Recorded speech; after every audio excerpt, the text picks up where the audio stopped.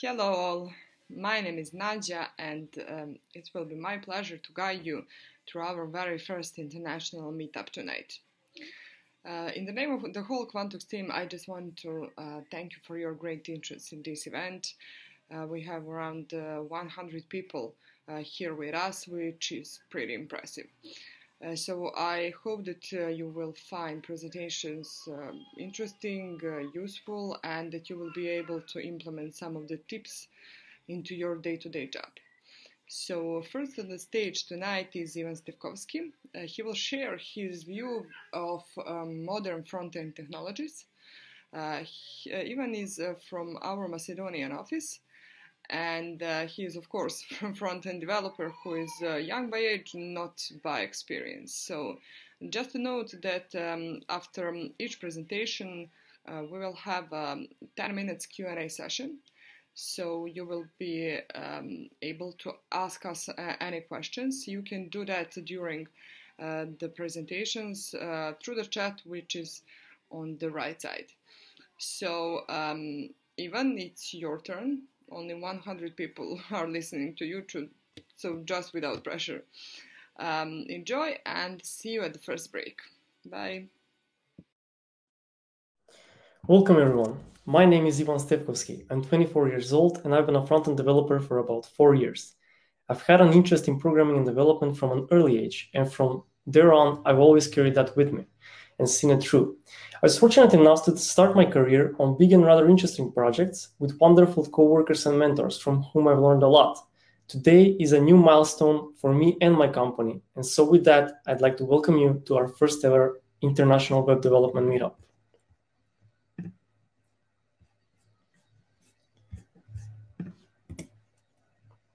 I will be talking about front-end development featuring React.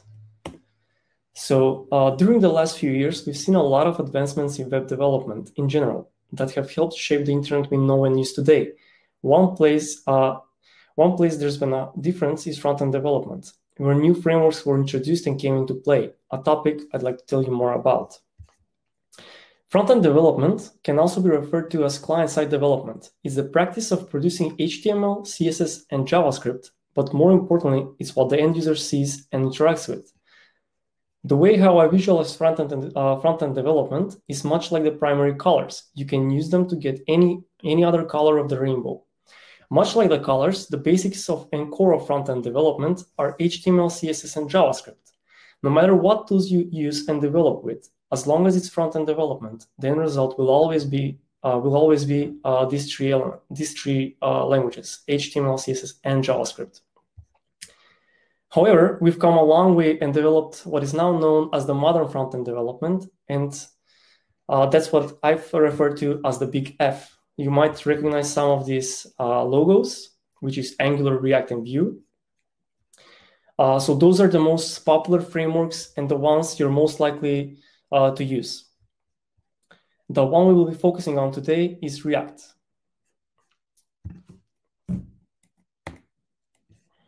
React is a JavaScript library for building fast, modern, and easily maintainable user interfaces. One of the key benefactors is that it's built around the idea of content-based UI. Taking into consideration the ease of learning this library and the results it can produce makes it one of the most desirable amongst beginners and developers. React uses JSX for templating, which is an HTML-like syntax, HTML-like syntax, which is quite easy to use. Building with JSX uses a virtual DOM where the representation of the UI is kept in memory and always available to sync in instantly on demand, giving the speed it's known for. Depending on when you've come to familiarize with React, you may have noticed some substantial differences from the early beginning and the recent present. One that has made a bigger impact was the introduction to hooks, but more on that topic in the upcoming sessions. Right now, we'll talk about components. So components are independent reusable fragments of code that essentially return JSX, which at the end of the funnel gets parsed inside the DOM, where they represent part of the user interface. There are two types of components, and those are the functional and class components. we will be taking a look at a really simple example of functional and class components. And this is the same. This essentially does the same job, and we can see that there's only a small difference, and that's the render method.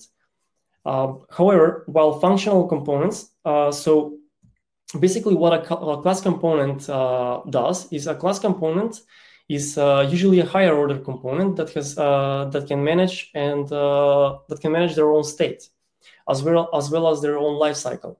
So they process all the data that's fed to them and use that information to render the desired view. Now we mentioned their life cycle. What this essentially means is that they can handle and alter data during the whole process from start to finish, or during its lifespan. Now, functional components are much simpler than that. So they serve one purpose, and that's returning JSX. They are JavaScript functions that can accept properties as an argument, or commonly known as props. They process the data received and return a JSX code. However, they do not use the render method, they only return. So we will take a look of how more complex a class component can get. So basically, we have a class component called mouse tracker. So essentially what this does is what the same thing the name tells you, it tracks the mouse. And basically, the class component can take, as you can see, can record the state. So basically, you have an on-mouse move, event listener, which calls which is triggered every time the mouse is moved. When the mouse is moved, when the mouse is moved, it calls the handle mouse move function, which then sets the state with the new coordinates of the mouse. Moving on to hooks. So actually, before we move on to hooks, I'd like to mention one more part because I think some people might ask it as a question later on. So the way you would determine up to the point before we introduce hooks, the way you would determine what type of a component to use is if the component needs to have and manage their own state. But with the introduction of hooks, that all changes.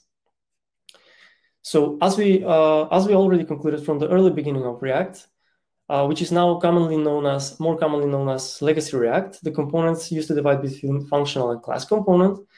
And right now we can merge all everything into one component into one functional component using hooks. So hooks bring us the ability to use state, controlled yet simplified component lifecycle, and other React features without the difficulty of managing a state. Welcome to modern React. We've successfully eliminated all the confusion beginners had to face, giving them a more functional programming paradigm, or in other words, that you may find more appealing to the ear. It's easier. So we will take a look at the example on the presentation. And this is a simple React component where we've set a functional component where we have the state. So as we can see, we have a state for count, and we have the set count.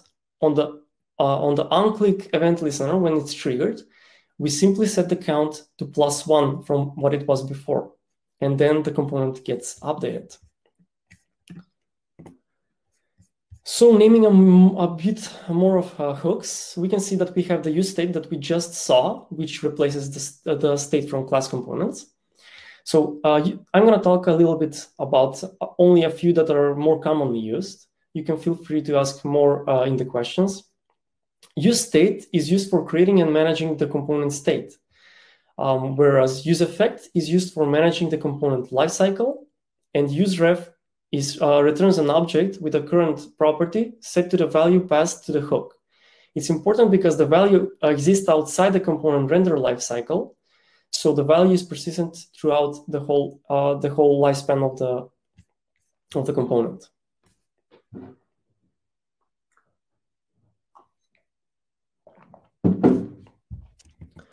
Moving on, we have class and hooks comparison.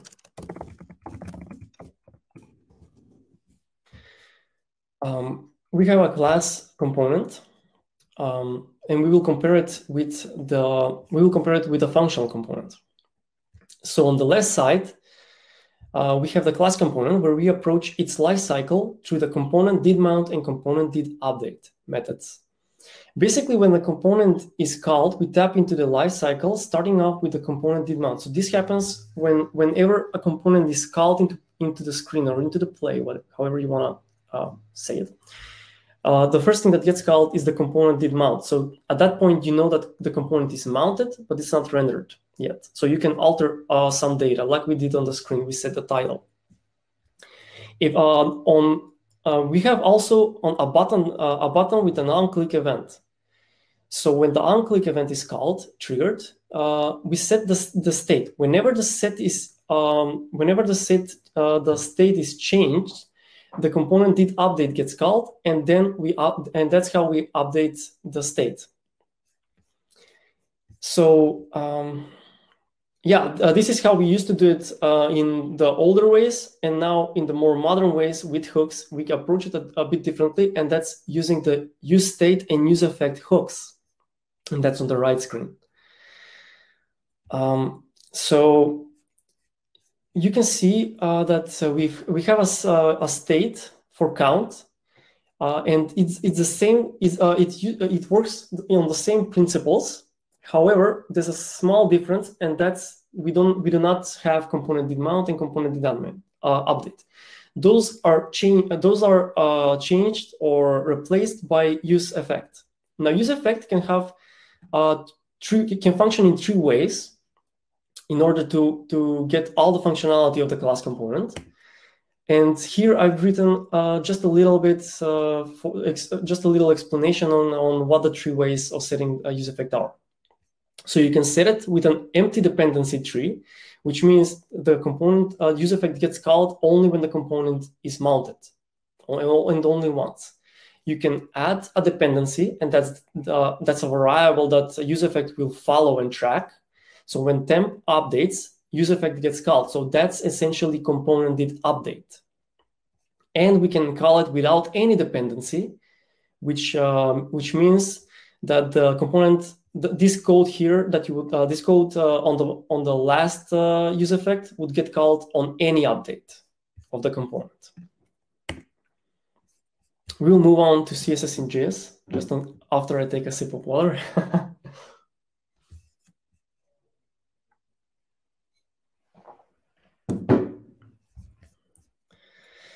Right, so CSS and JS. So modern front-end development means that means being able to have a more dynamic approach to CSS as well. So not only just do we want to simplify the way we write our application, we want to have a more flexible and dynamic CSS.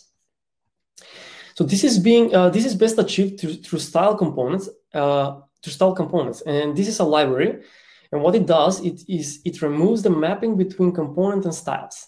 So you do not need to create a separate CSS file, because what you essentially do is define your styles inside the component, therefore creating a normal React component that has your styles attached to it. And we can see that in an example on the presentation. So if you take a look, you'll notice that we're able to change the styles based on props and data of the application. Meaning we have a button. We have a button component, and we're able to have different styles depending on the properties it receives. So the normal button gets rendered with the normal styles, and when we pass the primary prop, we can see that we check and then change some of the features, some of the CSS properties, ending up giving us a totally different button. Right. So essentially,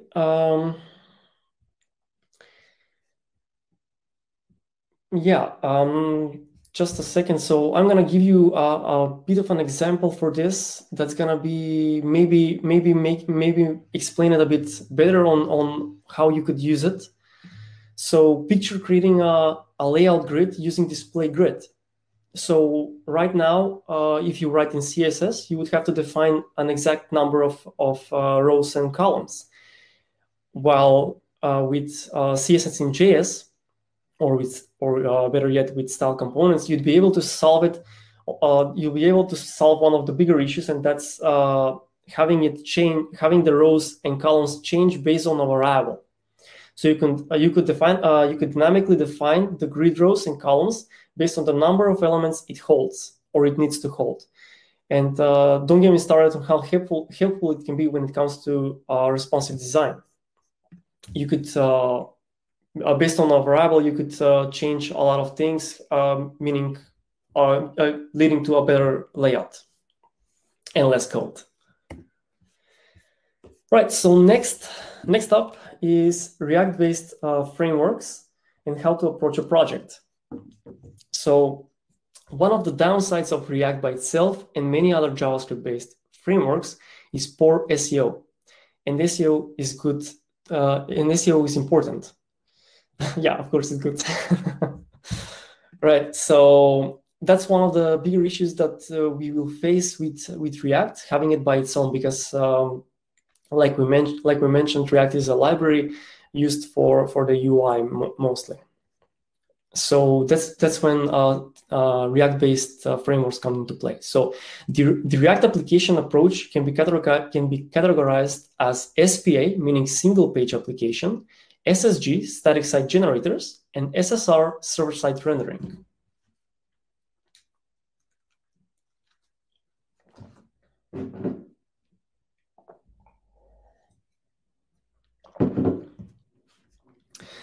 There are two major players when it comes to React-based frameworks, and those are Next.js, which is server-side rendering, and Gatsby.js, which is static site generator. So I'll actually tell you where you've seen this or come into play with them. So single-page applications are structured and developed much like the approach you have on mobile applications. Instead of multiple HTML pages and having the browser navigate through them, our application source code is responsible for filling, interacting, and navigating between your application content. Working bare bones like this also brings you some trade-offs, and that's one we've already mentioned, and that's tricky SEO, something you'd likely want to avoid for your project. So how do we avoid this? We can avoid this by implementing by using Gatsby or using a static site generator. So when it comes to static site generators and what they are, so the best option to use is Gatsby.js, and which is what PayPal and Spotify are built upon. Gatsby uses APIs to create static HTML at build time, and that's important, meaning it will produce and be ready to serve static HTML files without having that done at runtime. Gatsby rendered HTML pages aim to give you the SEO and social sharing advantages of server-side rendering as close as possible and the speed and security of a static site generator. So you would have search engines finding your page much easier than you would before. You'd be well more reachable. Your site will be well more reachable. Server-side rendering, or in this case, one of the more popular options is Next.js. And I'm sure you've already heard of some of the applications. I'll name a few, and it's important. The projects that I'm naming are important because I'm gonna help explain when to use which tool to use and when. So some of the applications built upon Next.js are Netflix, Hulu, and Twitch. Next.js takes the worry of building minification and hot reloading away by having tons of features just out of the box.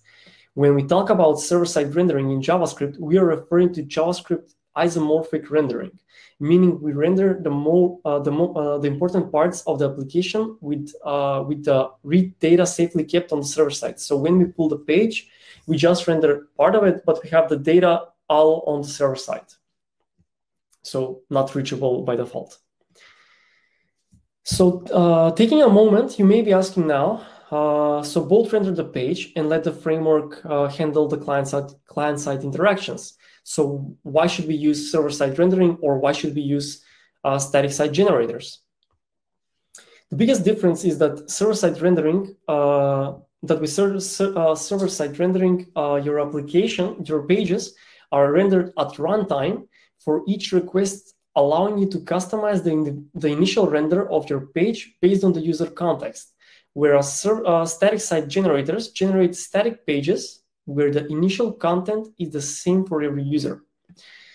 So to put that in more human words, I'm gonna revisit the reason why we named some of the projects that use this type of rendering, or yeah.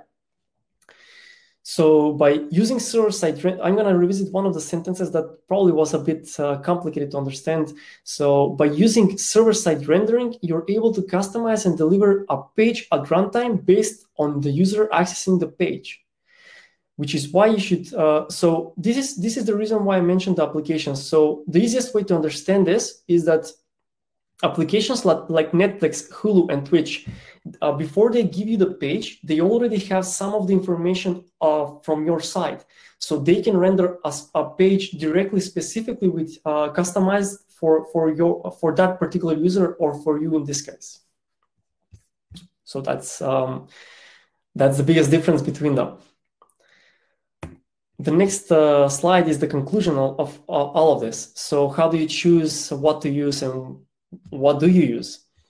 So there are a lot of tools and ways to approach our goal. However, it's crucial that we take a moment and determine which path to take, having in mind the resources available at our disposal. Because having a server-side rendering requires more server power, I'd say, and more resources. So ending at a bigger cost. So you might be better off using a static site generator. So for instance, if you're doing such as a dashboard or some other page, you would get the speed of server-side rendering and maybe even more improved speed than that. Right, so the next section is we're gonna go to Q&A, and we can explain some of the questions that I was not able to explain to you during this presentation. And you can feel free to ask me anything in the chat. I'm going to revisit some of the questions that you guys have. If you've written any, feel free to start asking, and I'm gonna give you guys a minute to ask a few questions and revisit the chat afterwards.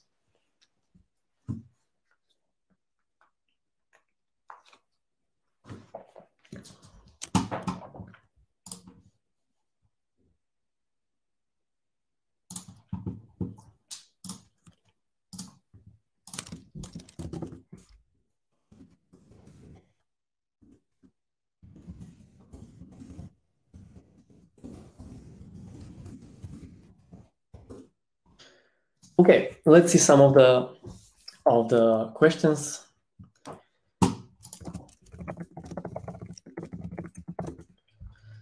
So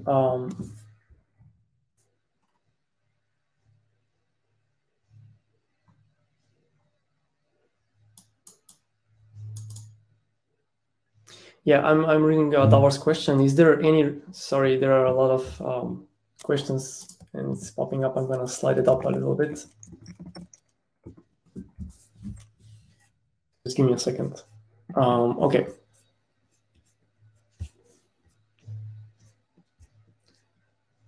Right. Sorry, the chat keeps going. Okay. Is there any reason to use class components after hooks introduction? Is there any case that you have seen that class components actually achieve the goal better than hooks? How do you determine if you are going to use functional or class-based components? Right. So before this, before hooks, you would determine based on, well, basically, you would normally start off, you're best off starting off with a functional component, and then because it's really easy to convert to a class component, quite simple. So you would basically start off with a functional component, or you could determine even before that by knowing if your component needs to track to have its own state, or record any state actually variables, or if you need to use the lifecycle of that component. Is there any case that you've seen a class component?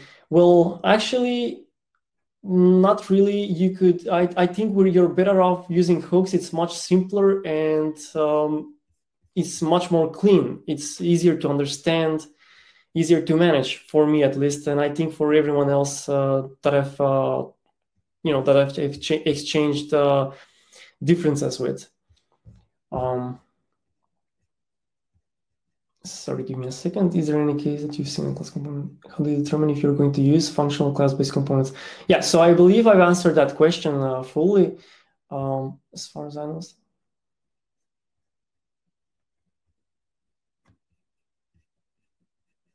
Sorry, I'm reading through some questions.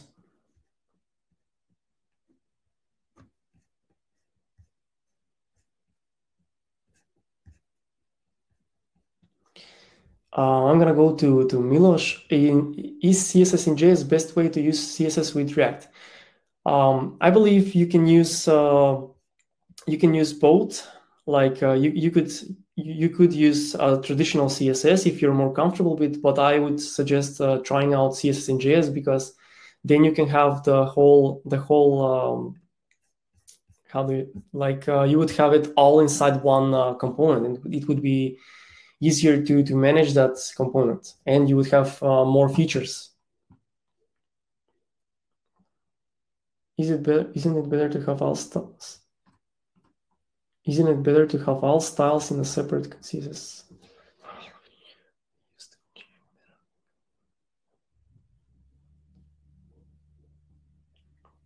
Right. Yeah. That's something that I've also thought about. Depends on how big the component is, but normally you should be able to achieve the what you want to achieve with having the CSS the CSS inside JS. A bit of a tongue roll there.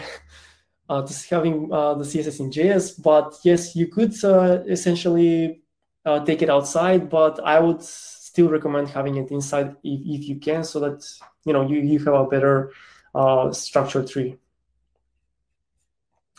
What should be enough for a junior front-end developer internship position? Well, right. So I'm going to assume this question is asked. This question is asked without having React in mind, maybe. So I think you should know, like I mentioned before, front-end, I see front-end the same way as I see the primary color. So you have HTML, CSS, and JavaScript. So I think good enough would be to be very confident in your JavaScript skills and in the way doing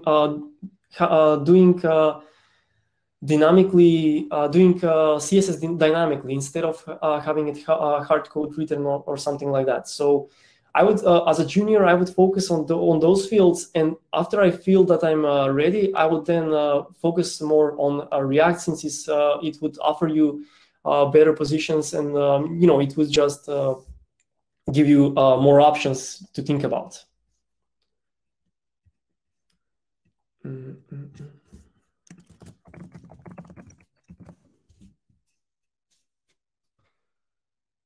Sorry, I just want to check a bit of the upper questions that I may have skipped upon.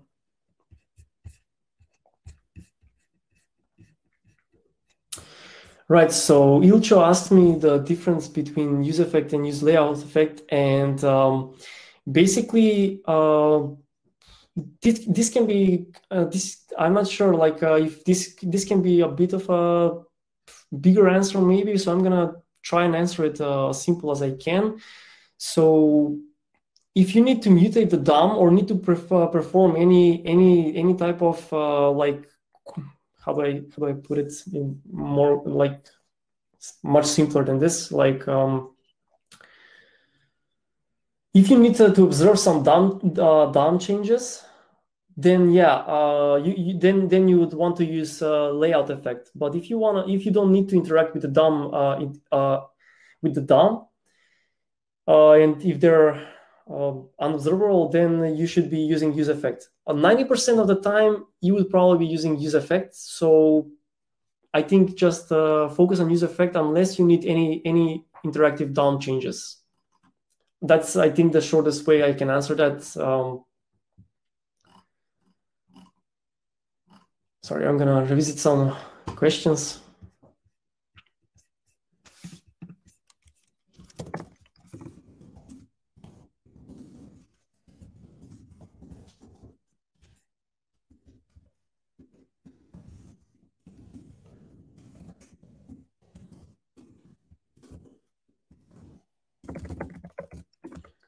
Sorry about that. Right, so let's see other questions. Well,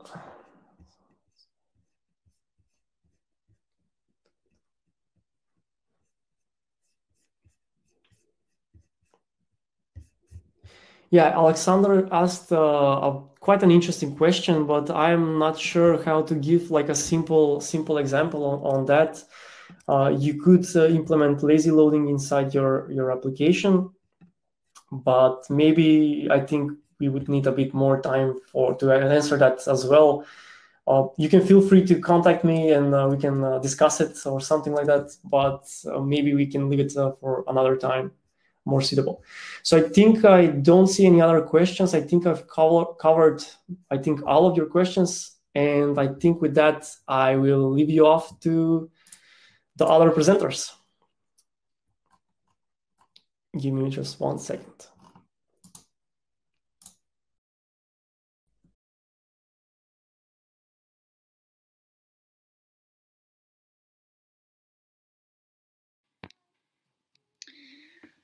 The next presenter is Vladislav from our Ukrainian office. Vladislav has 10 years experience in software development.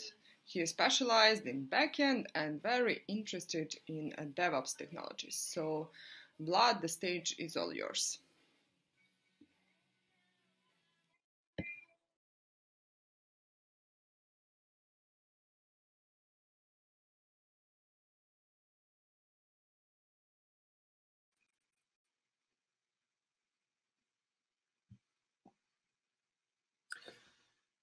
Good evening, everyone.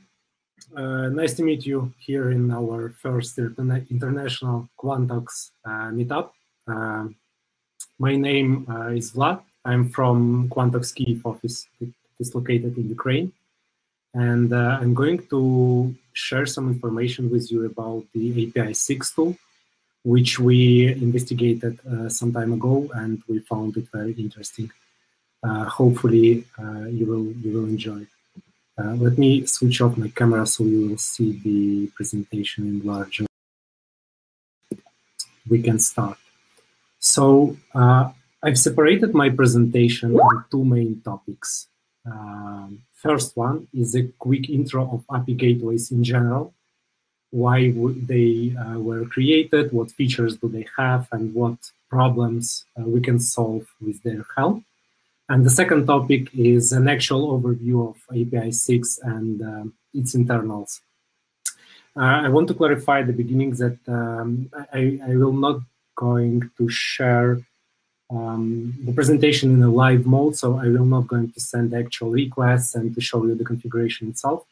Just because half an hour it's kind of not enough for it, so I decided to do a bit different. So in my opinion, it's better to give you guys some general ideas, so kind of big picture. So if you will find this tool interested for you, you can go deeper and get more details after. So let's start from a bit of theory, just for a reminder, maybe it will be something new for you. And that's the basic introduction in API gateways. Actually, you may think about it as an orchestration tool between clients and services that you as developers provide to them.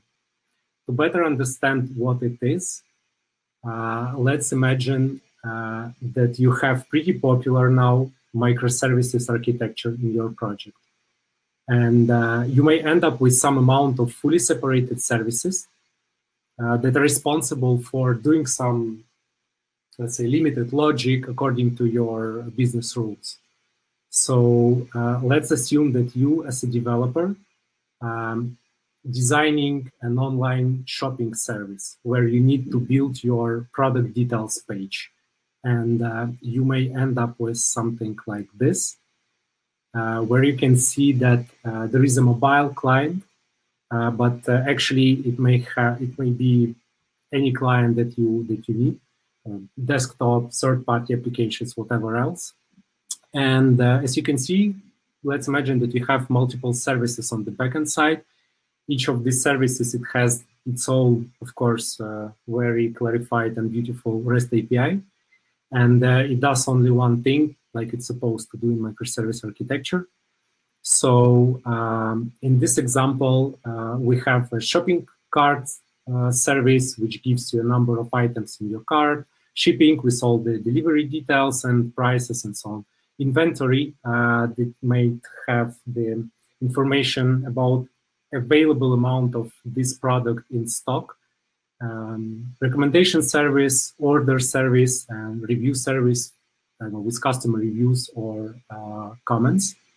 So now, when we have a raw draft of our service, of our architecture, you probably need to decide in which way you are going to call your services to get the proper information. In theory, and this is how it presented on the graph, client could make requests to each of the microservices directly. It means that each microservice will have a public endpoint, and this public URL would map to the microservices load balancer, for example, which will distribute requests across all available instances of each particular service that you have. And let's assume that to get the proper product details page, you need to call all these services. So it's like 7 calls from your client. And unfortunately, this approach has some challenges and limitations. First of all is the network issue. So for some of your clients, network performance might be an issue just because they may use the poor internet connection or something else. So they may have problems with it. Another limitation is that often it happens that each service that you design, it has very granular API. So it actually provides too much information for the client, and it may end up in calling your service multiple times for a single request, which is like not very good from the network perspective and from the performance. Another limitation is that some services may use protocols that are not very web-friendly. I don't know, gRPC, for example, or Thrift binary RPC, or whatever else. So it would be hard from the client side to call this endpoints in your services with these protocols. And another difficult part and challenge here is that making some changes for some of the services and force the client to do the change on their side. So let's imagine that in this case, you have your order service, for example, and for some reason you decided to make it even more solid and split it into 2 services. The first one is actual order, which gives you a list of orders that were done in the past. And the second service is the payment, which gives you all information about payment process that were done during these orders. I don't know, credit cards, payment types, whatever else. And the general logic is still the same. So in terms of client, nothing changed. But you require your client to introduce one more endpoint, one more new service. So instead of 7 API calls, you will do 8 right now, which most probably will not make your front-end developers happy. Usually, a much better approach is to use what is known as an API gateway. An API gateway is a server that that is the single entry point into your system. You may think of it about kind of a facade pattern from the object-oriented design. And API gateway usually hides unneeded complexity from the client and expose the simple interface outside. So in general, API gateway is responsible for request routing. So it actually decides which services it should call during one client request. It's responsible also for composition. So during one request, you may send, you may call multiple services, and API gateway handles it for you. And as well, it does the protocol translation. So right now, it doesn't matter for the client at all which protocol you're using internally. API gateway does all the magic for them. You also have another option, which is known as backends for frontends. In this case, you have splitted your API gateway per client type. So for web application, you will have one specific gateway, for mobile another, and for everything else, you can have even more. The backend service is still the same. Why you might need it is because in some cases, of course, it all depends on your individual case, but sometimes you want to have a different logic per client type. So for example, for web application, we have much more data to request than comparing to the mobile app. And that's why you may want to do it in this approach. But again, it's not necessary. You can start from this. It will be much simpler, and just can consider this variation as an option for the future. And of course, nothing is free. And besides benefits, you will have also drawbacks of API gateway usage. The first one is, in the end, API gateway is just another highly available component in your architecture. So it's obvious that it should be developed, deployed. You should put some logic there. I mean, you should definitely define the contract that you're exposing to the client, which endpoints in the backend you should call, and so on. So it's a kind of full feature service, one more in your infrastructure. Another drawback is that sometimes it will happen that if you update the service, the backend service, you may need to update the gateway as well. For example, you added a new endpoint or introduced some new parameters to the already existing endpoints. So previously, you had to do one change in one service, but right now, if you are introducing the gateway, you need to deploy them both, basically.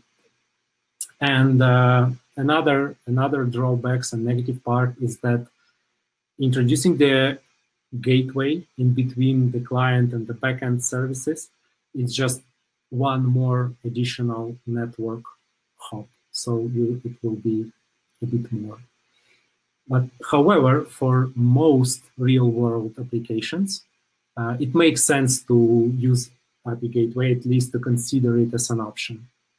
Let's check implementations that we have. To be honest, we have really a lot of possibilities in the market right now. I've just listed some of them, which, let's say, are the most popular. And of course, you can do your own implementation as always, but in general, all these tools give more or less same functionality, of course, with some individual cases.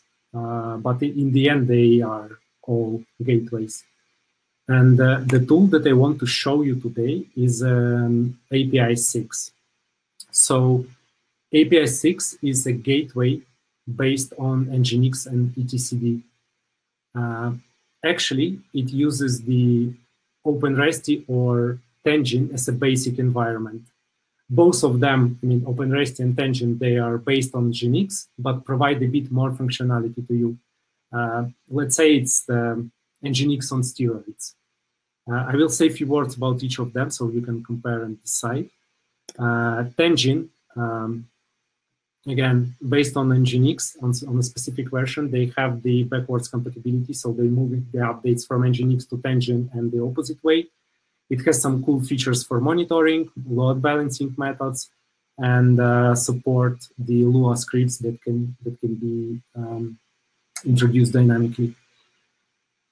This Tangent is created by Taobao Group, and it's like pretty popular right now.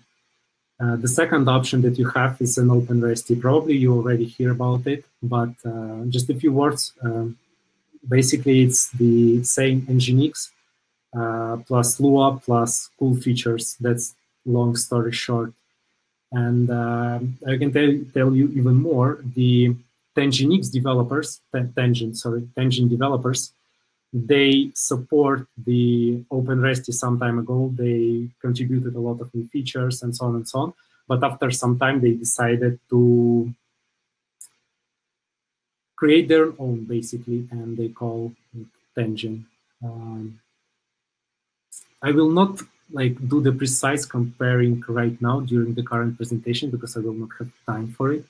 Both of them are good. Both of them are well known and proven in the real production environment. I prefer OpenResty just because, in my opinion, it's kind of more popular right now, and I'm able to find more information about it if I need to. But again, it's up to you what exactly you want to choose. So I can give you small intro in OpenResty for those who didn't heard about it before. You may think about it as an extension for Nginx. And one of the most popular features of OpenResty is a pluggable Lua scripts. So these scripts give you a possibility to put some additional logic into your Nginx web server. And for some tasks, this case is perfectly fit. Yeah, by the way, API 6 mostly based on Lua as well. So if you want to use it as an API gateway in your architecture, you definitely need to take a look on it and get some basic knowledge. But no worries, don't be afraid. Lua is a very, very friendly programming language. It's similar to Python, and it wouldn't take much time for you to get some basic experience, especially if you already know some programming language. Then, yeah, even more. It will take you, I don't know, approximately 1 day to learn Lua basics. And you may wonder why they decided to use Lua. And the answer is because Lua was designed to be pluggable into different systems. And basically, that's why it was created. You can see that a lot of companies right now is using the Lua in the background. That's like a known technology. You don't need to scare about it. It's used pretty everywhere, starting from e-commerce, then games, then medicine application, whatever else. And everyone likes it because of its cool features that it has. So just a short, Lua is fast. It's embeddable. You can plug it in different systems. It's small, so the tarball, it's really, really small. You don't need to put something heavy in your system, and it's easy to learn. Also, which is important, I guess, the Lua is fast, not only in, let's say, synthetic benchmark, so the tuned benchmark, but it is fast in real life as well. And even more, if you need a lot more speed, you can try Lua JIT. It's an independent implementation of Lua, which using a just-in-time compiler, which actually is used in API 6 implementation. And the second important part of API 6 is etcd. etcd is a consistent and distributed key-value storage. It's written in Golang, and also it's well known It's pretty popular right now, and it's used in a lot of application as an infrastructure-related data storage. For example, etcd is used in as a crucial component for Kubernetes, where it stores the entire state of cluster, its configuration, specification, all the statuses of all running instances and workloads. So yeah, you can trust this technology. And API 6 as well is using etcd to store configurations, and it also ensures availability of the entire gateway system, even in case when any server is down. There is an article about the API 6 where they put some benchmarks between etcd and the different storages. So they compare etcd with Zookeeper, with Console, and so on. I will not put it here because it's a kind of a different topic, but you may find then explanation why exactly they choose this etcd technology for the storage. And yeah, let's start from the API 6 internals. I will give you an overview of it, so you will have the entry point of going deeper if you want. So as you can see, the API 6 is basically split on two main logical points. The right one, you can see it on the top, is a control plane. This actually gives you a control of all operations that you as an administrator is doing with your API gateway. So you can change some settings, put update configuration, do whatever you want. It uses the RBAC roles inside. So it allows only some special users to do some special actions. It has the dashboard, which I will show you a bit later. But to be honest, it doesn't support all features right now. And basically, it doesn't need to, because you also have the full-featured API for admin panel, let's say, for administrative tasks that you may have. And you can do whatever you want there. And the second part, which is actually the gateway itself, is a data plane. So this part is responsible for actual logic of routing and orchestrating your requests. It handles the request, it runs some plugins and do some actions. Of course, it checks the configurations that you set as administrator to it, and it does some actions based on it. I will show you the small example of the use case that we had. So you will get a bit more information of in which way you can use it.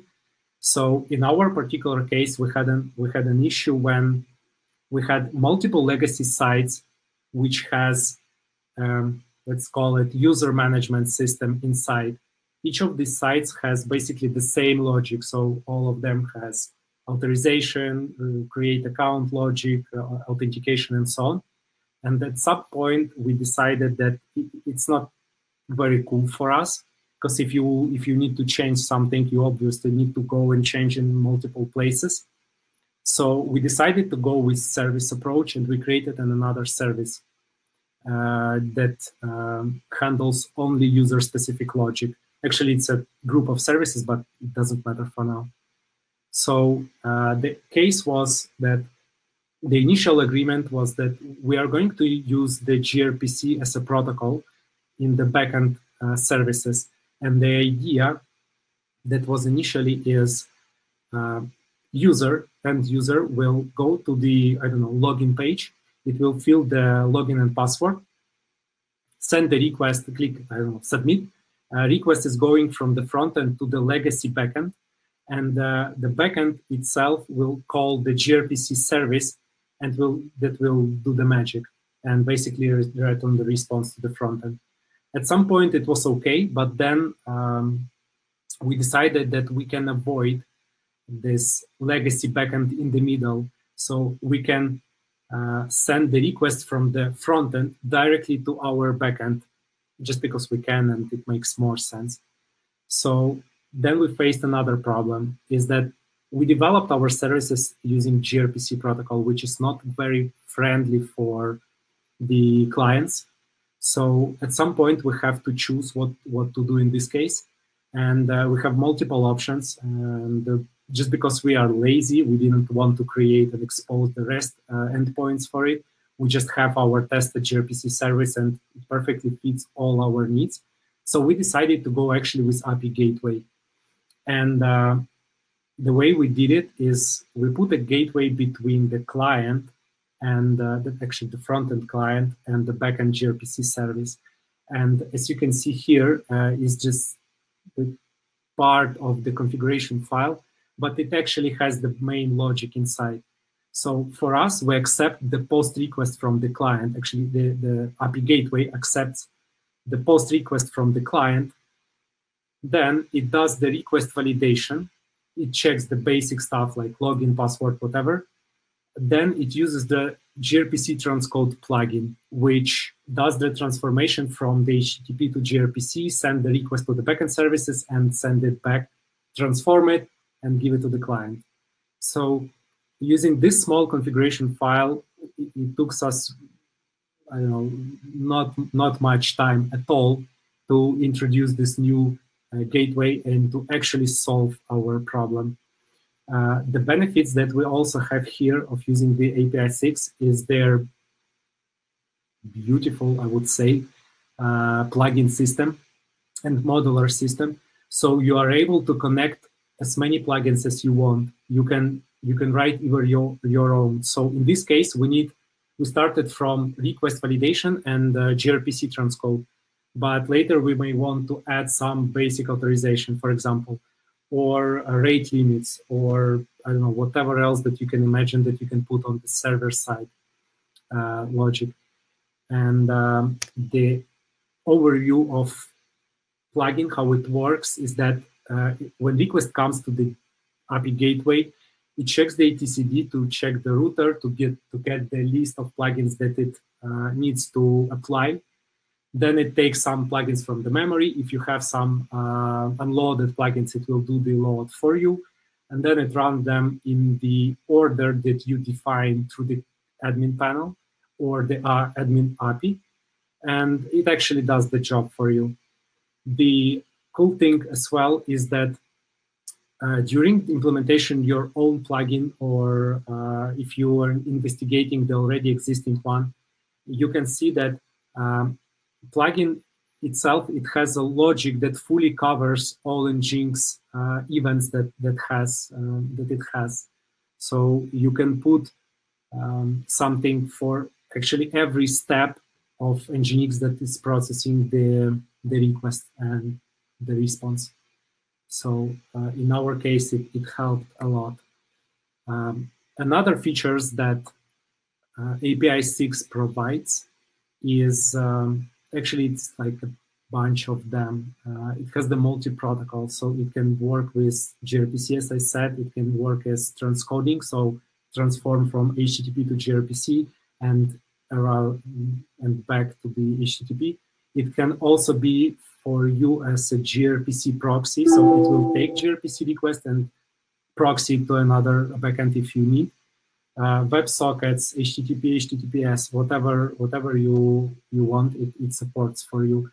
If no, you can always introduce something. Actually, the only limitation that you have is the Nginx limitation, because in both ways, doesn't matter if you are choosing the engine or OpenResty as a platform for API 6.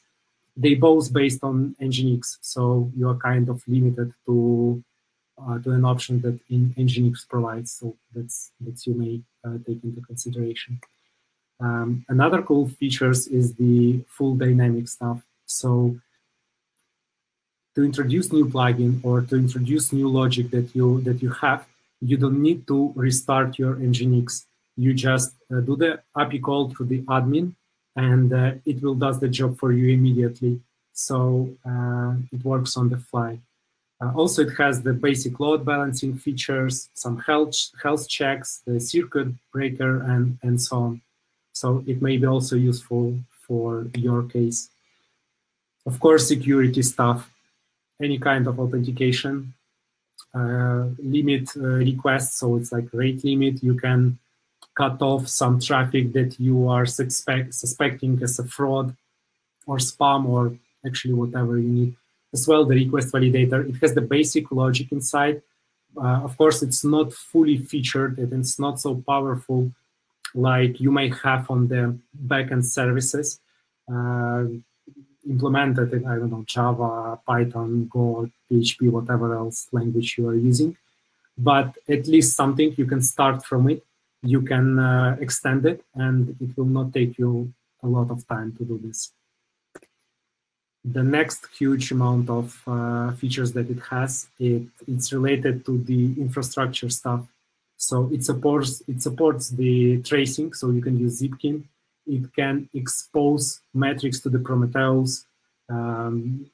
Actually, it can do a lot of stuff in terms of infrastructure logic. Of course, it has a dashboard I will show you soon.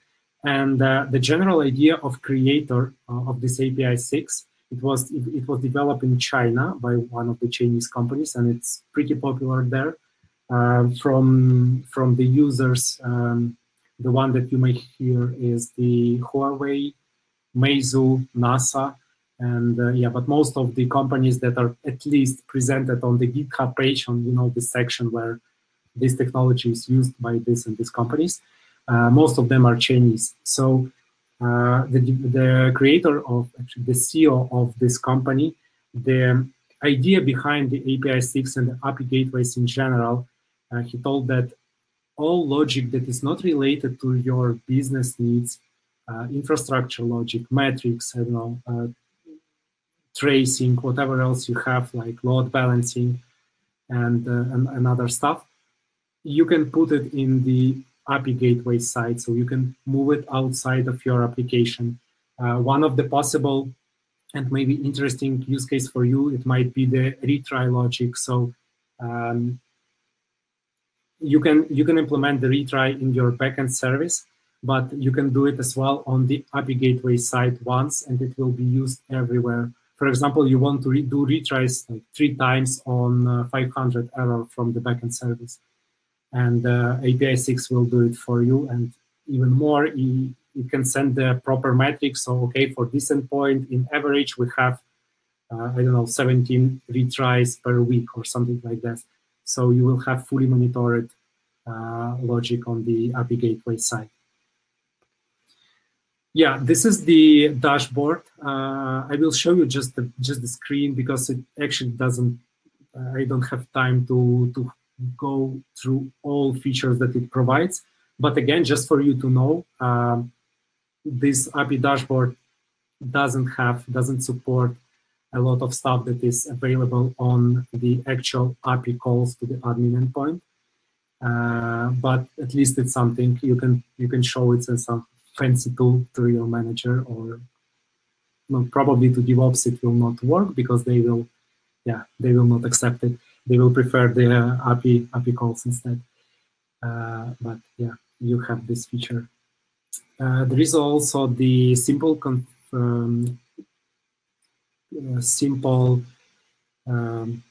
check with Kong. Kong is basically one of the competitors, and this I took from the official API 6 web, actually from the GitHub.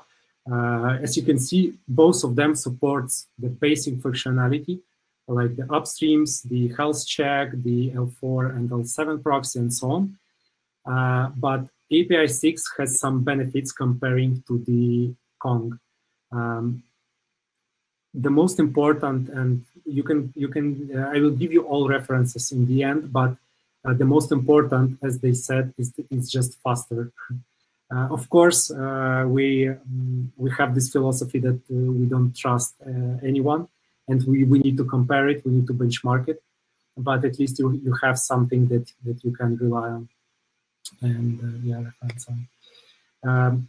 Another thing that I wanted also to mention is that don't think that this API 6 is one of the millions forgotten repositories on the GitHub. it's pretty fresh. It has only 2 years history of development, but it's already a part of Apache infrastructure ecosystem, and it actually evolves a lot during entire time of living. So they constantly put a lot of features, they respond on all your questions that you may have, and so on. And that's the most funniest graphic that I have. It's the contributors over time, because all of you guys knows that basically, to be honest, it doesn't show anything, but at least it signals you that the amount of developers that are interested in this technology is rising from time to time, and even more, the developers want to take a part of the actual implementation of the service, and yeah, it's something good in terms of API 6. Yeah, here is the reference that I have. I will send you them after, so you can go and check it by yourself. Maybe you want to go deeper, and maybe I didn't cover some topic. For sure, I didn't cover it because of lack of the time.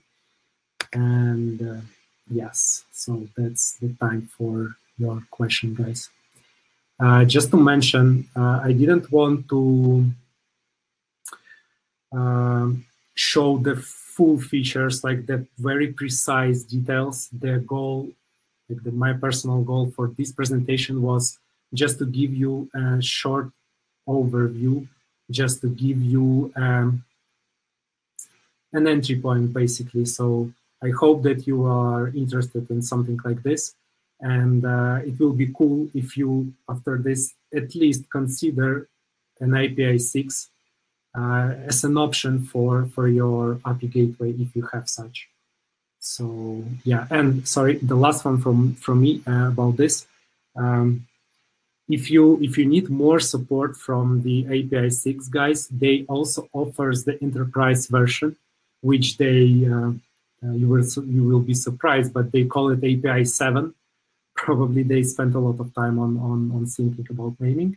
But yeah, in any case, you will not be alone, so you can check for some support. Okay, let me turn on the camera, and we can some questions that you have. Feel free to put them now, or if you need time to think, that's okay. Take your time. I will check them later and answer. So the first question is from Bosco, Mongo versus etcd. Mongo is a documentary database. Etcd is key-value storage, so they kind of be different. Each of those databases are great. It's well known and they're basically cool, but they used kind of for different use cases.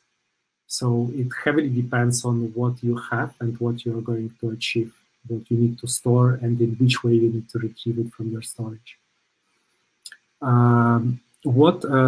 Florian asks, what are the advantages of Prometheus over Zabbix? Is Prometheus becoming the industry standard?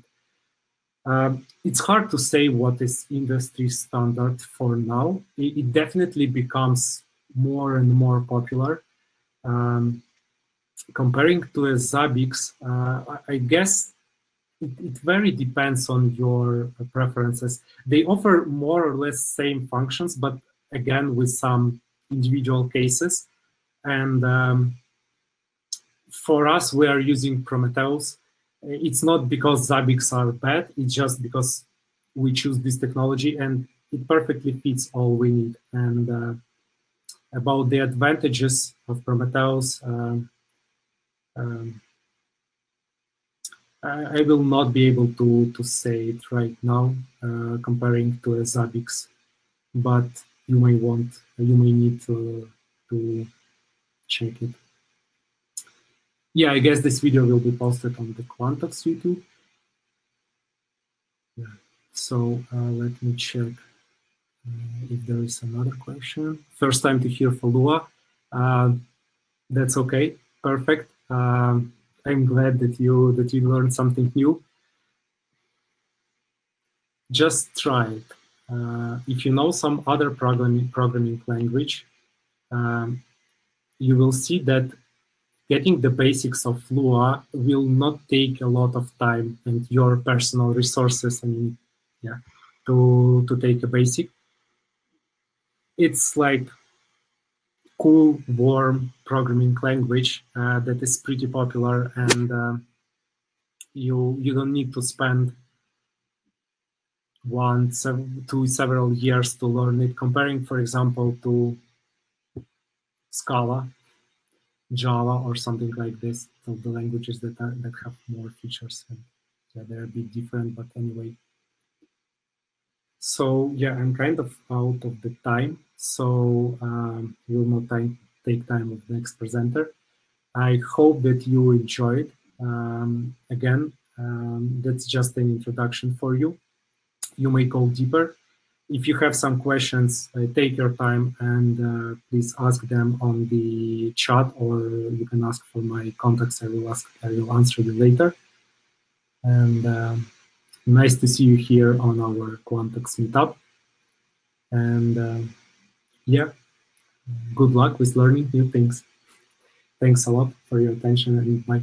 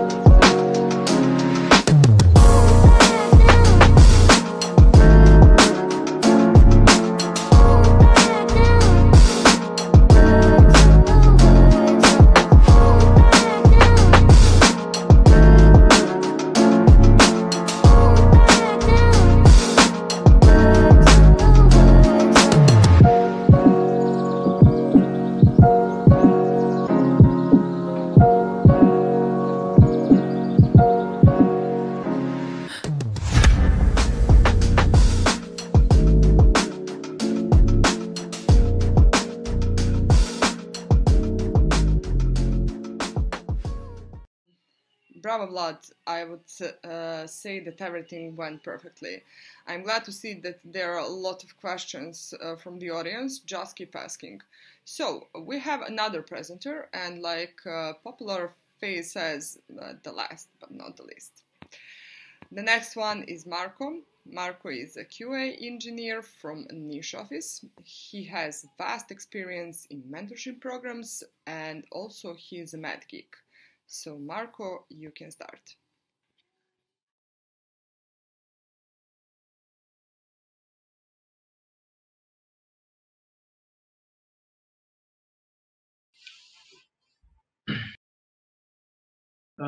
Thank you, Nadia. Good evening to you all. Thanks for such a nice introduction. My name is Marko Ducinovic, and tonight I will be talking about a bit of future technologies, and I will put the most focus on machine learning and on automation testing.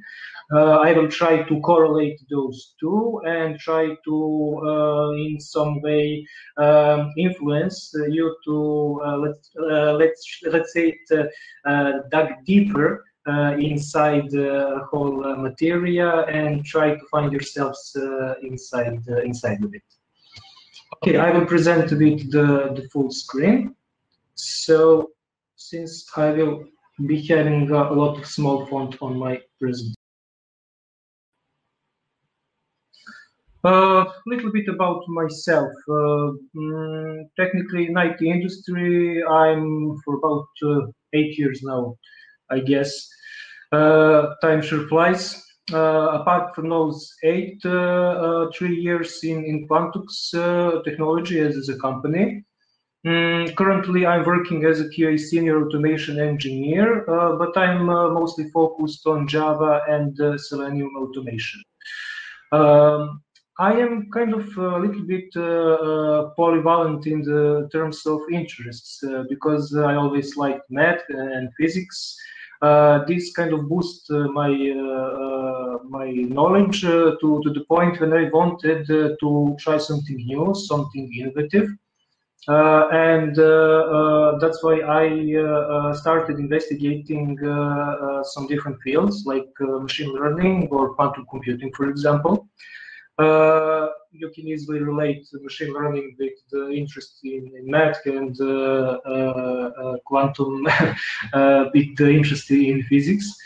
The reason for that is that I really think those two technologies are going to be one of the most influential in the world in the next decades. Related the hobbies, maybe it sounds that I'm like a boring person, but I'm environmentalist at heart, and it's not that bad as it sounds. I think many of you should try. Okay, now let's go to the interesting stuff. I know it's a little bit surprising for starting with the nanotechnology here because it was not in the scope. But I kind of, as every QA, decided to take a little bit detour and outside of the box thinking. Decided to first talk to you a little bit about some technologies, the future technologies, which would influence the future, by my opinion. And they all can correlate with the AI, and they all can correlate between themselves, and they can all have some influence to each other and to our lives. The nanotechnology is kind of with us for many years now. Technically, when we are, thinking about it, we are not aware of it completely because everything it creates is so small. But when you see, on the TV that, for example, the future weapons are created to be not bigger but smaller, when you're looking at your phones and know that they are actually much more powerful than any computers which were so much greater in size. When you try to fry up pancakes and they do not stick, to the bottom of the frying pot, you understand that, oh, that's not how the pots used to be, right? They are different now because the technology advanced and the materials that we are using are not the same as they used to be. And now maybe I'm a little bit talking from the QA perspective and outside of the box, but all of those things are related through the testing itself. And that is why I think this is very, very important. The next technology which we can focus on is the blockchain. But when I say the blockchain, I do not mean the blockchain as a Bitcoin, because many people are kind of putting the equal sign between those. Blockchain is much more than that. It has the potential to influence not just the economics, but also the law. But in this case, it really can be, let's say, used to remind us of one golden rule. If we were aware of this technology, of its potential, if we had a trust in it, let's say 10 years ago, I think that our lives would be significantly better now. Unfortunately, we didn't, or we didn't have the chance to use that.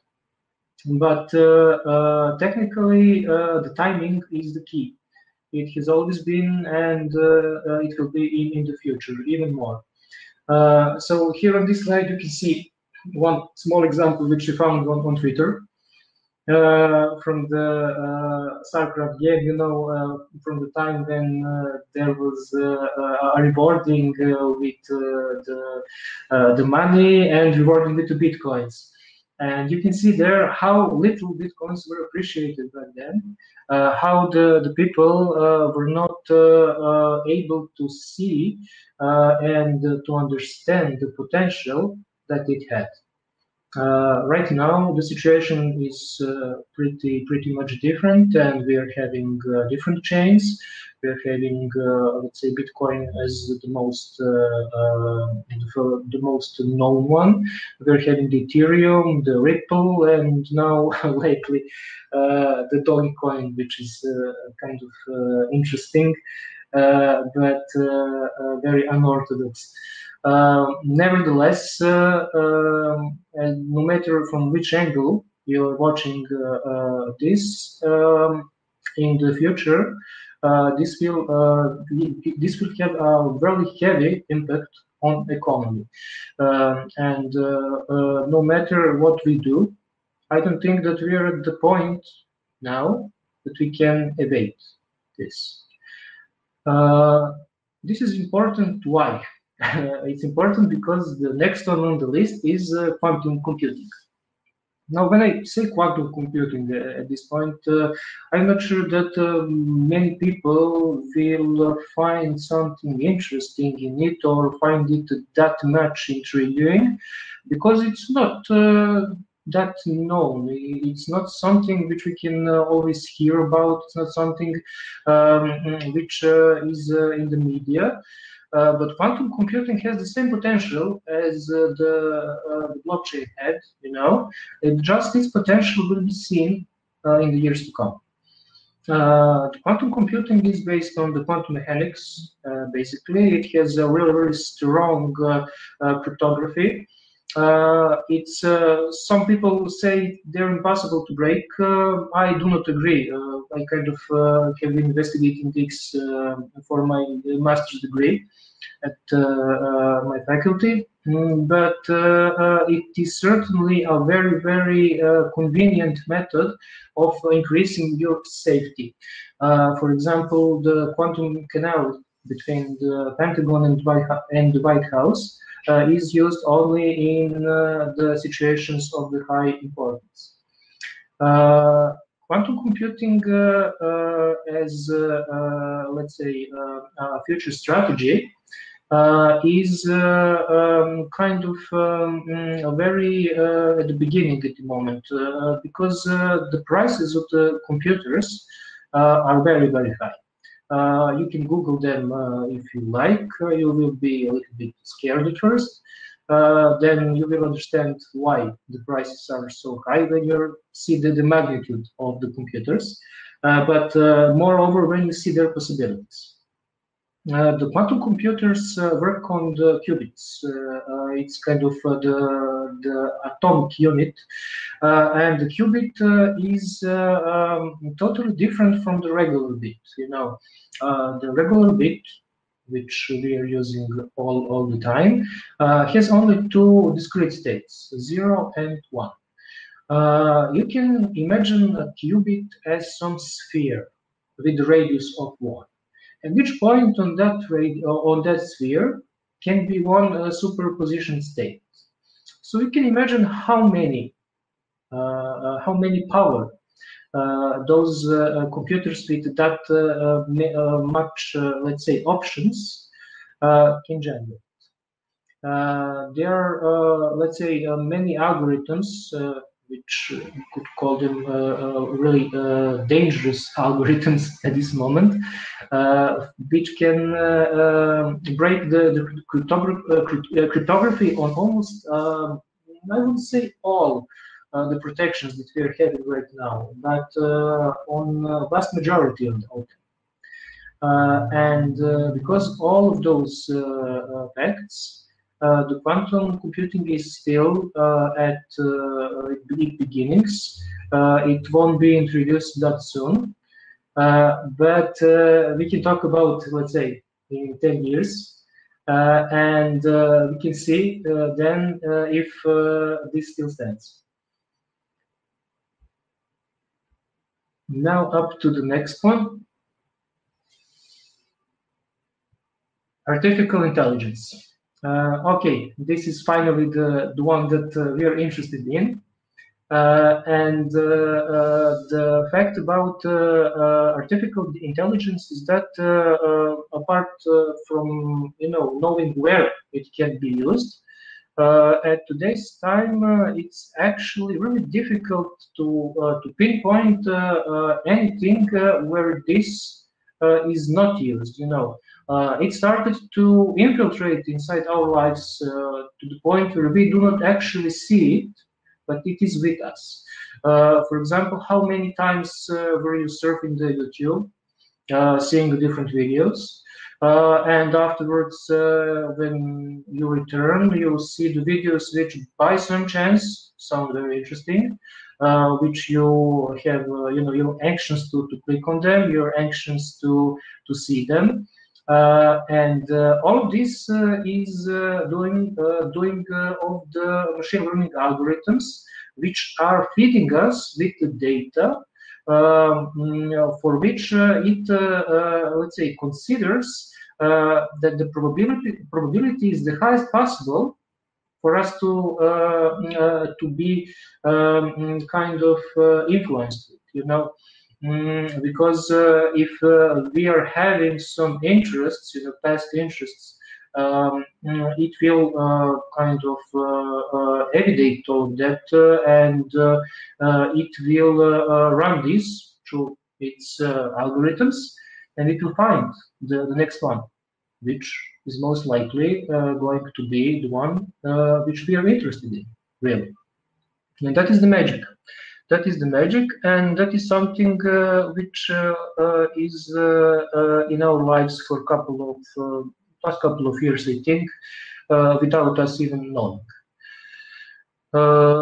Now, regarding the artificial intelligence, we're, let's say, having some kind of issues with understanding what we are actually meaning with these terms. We can hear them now pretty often. We can hear the terms artificial intelligence, machine learning, deep learning, and so on. But without going deeper inside the material itself, we are not able to pinpoint what are the differences and what are the similarities between them. So I will start this presentation by, let's say, explaining the differences between those.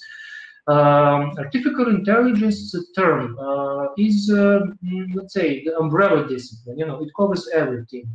You can use it as something general, and you cannot make a mistake there. But machine learning and deep learning are much more precise terms, and they are kind of related because the deep learning is the subset of machine learning.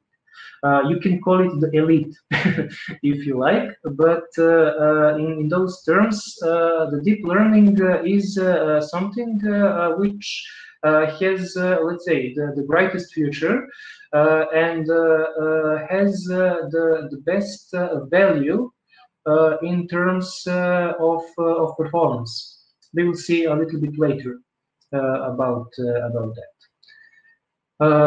Okay. Now, when I say that deep learning is more, let's say, optimal, you can see why here. So in this graph, which is, let's say, shows the relation of amount of data which you're having to the performance, you see that if you're using traditional machine learning algorithms, you are going to have a flattening the curve, which is popular now, right? You're going to have it after some time. And then you will not be able to do some kind of vast improvements in that. Maybe to some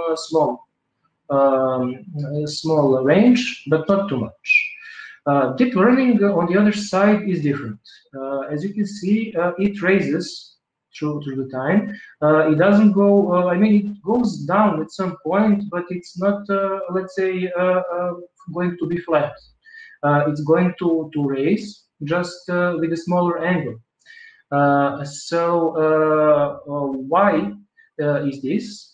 and what are the advantages of deep learning, we will see a little bit later on. For now on, there are two important things to know.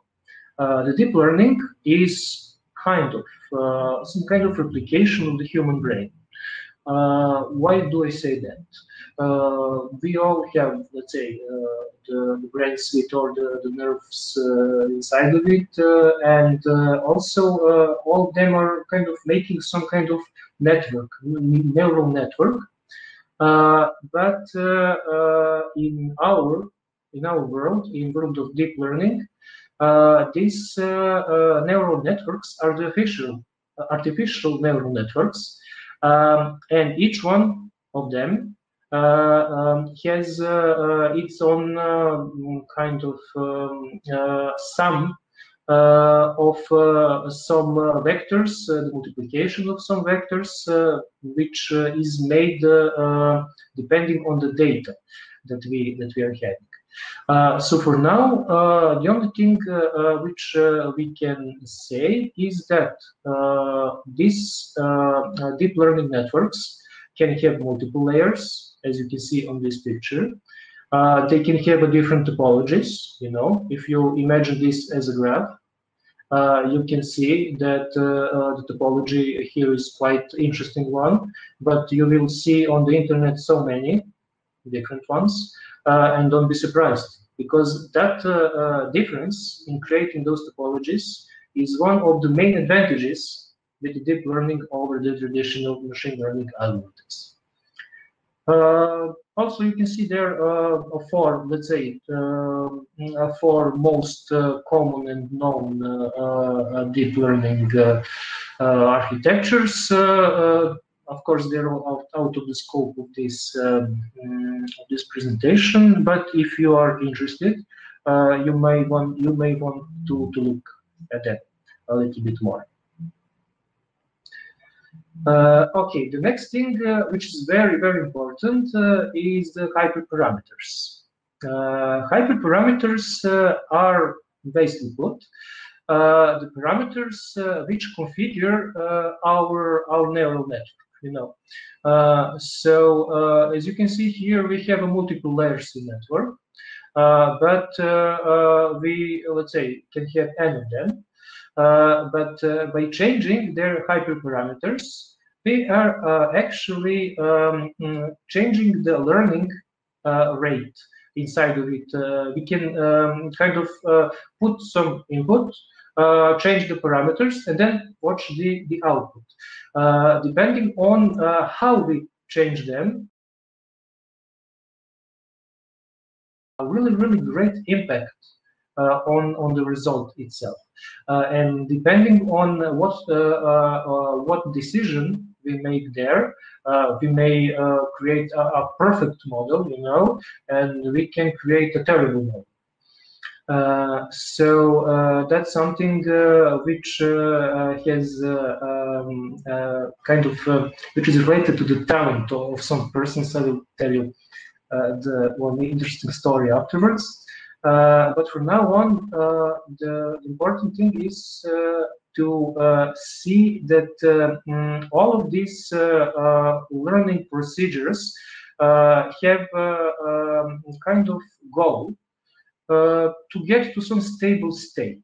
You know, you can see the picture, which is the lowest here on slide, and we are having these, let's say, three graphs. And these red arrows represent the solution, which is, you know, kind of targeting the converging to the middle. That middle is the wanted state, the target state. And if we use these steps to be too small, our model will be too inefficient, you know, because it will take too much time. If we take this learning rate to be a big, we can easily miss that sweet spot that we are looking for, you know, as on the first picture. So the magic is to choose the right. And that is, let's say, maybe the biggest lesson here. on the this grid layouts and random layouts, we can see some kind of let's say parameter comparison. You know, depending on the weight of the parameter, you know, some parameters can be very important, other pretty much not.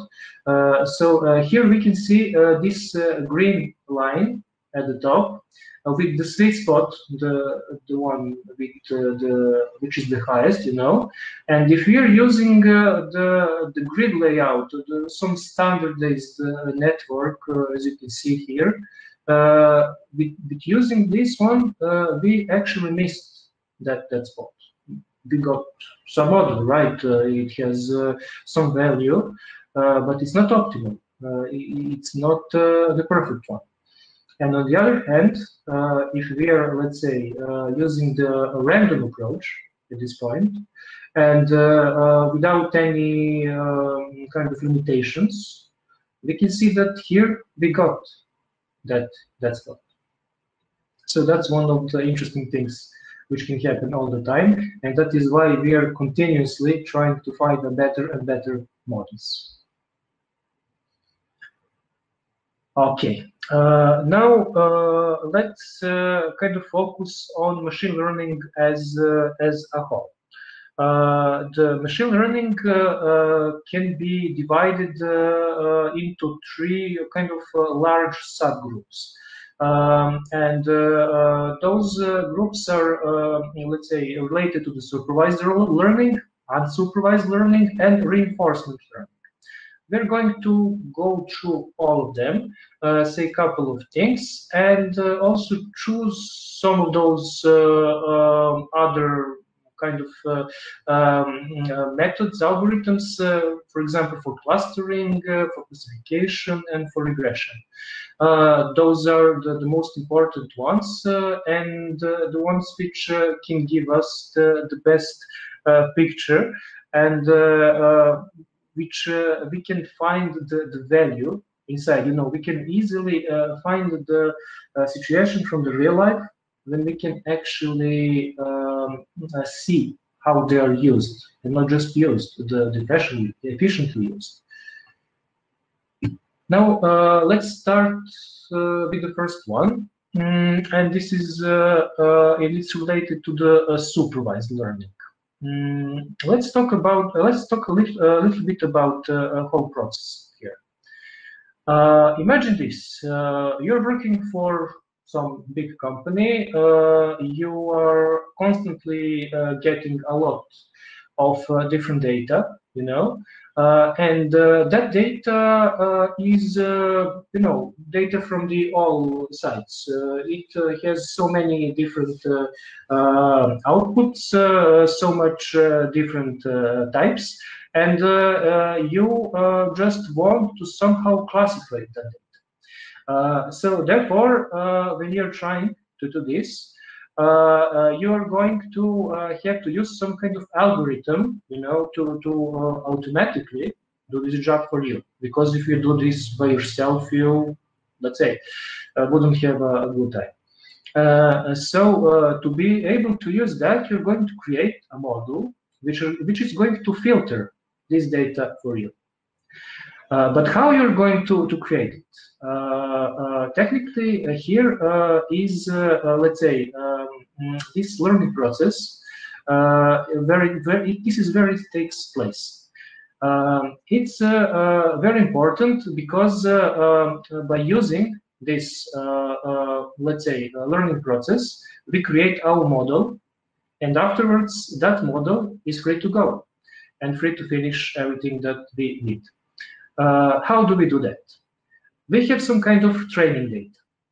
Training data is the trusted data, the safe data, the data that which we are confident in, and which is, let's say, characteristical for the supervised learning. The training data has output values. So you're having inputs and outputs. With all of those, you can train your model and learn it to expect the current results, which would depend on your actions.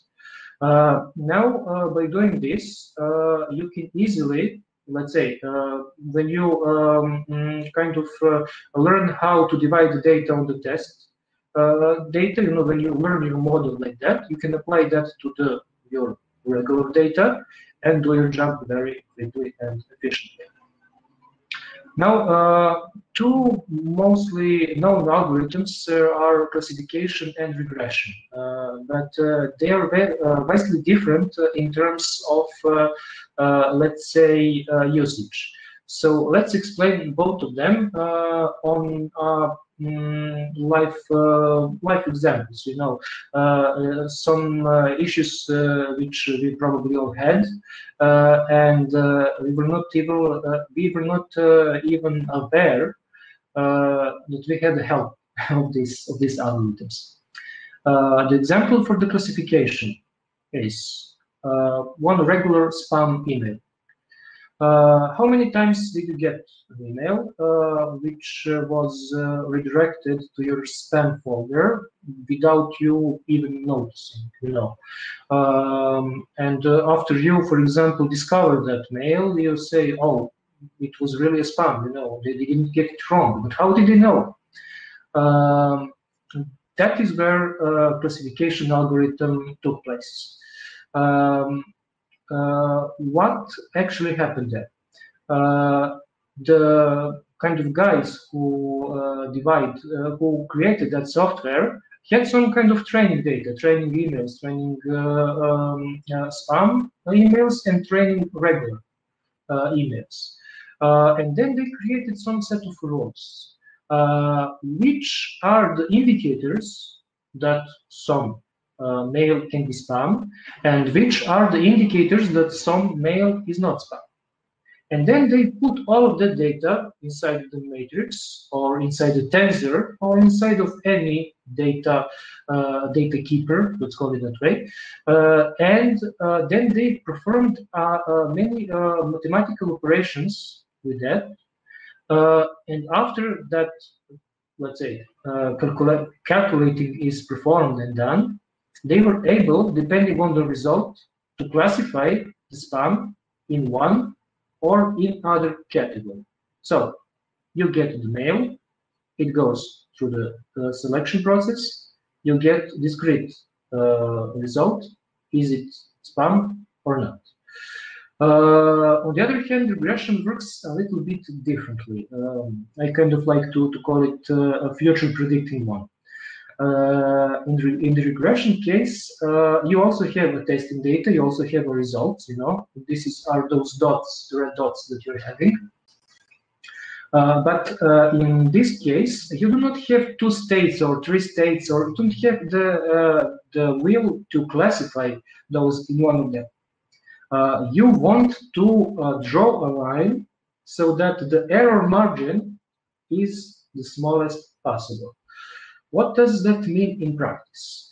Let's say you want to buy a house. You know what is the number of rooms that you want. You want to be on the third floor. You want to be kind of have two bedrooms or something like that. All of those are the parameters.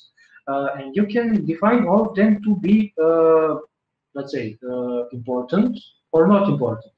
Depending on that, and depending on the similar flats, similar houses, you're going to get the projected price on this.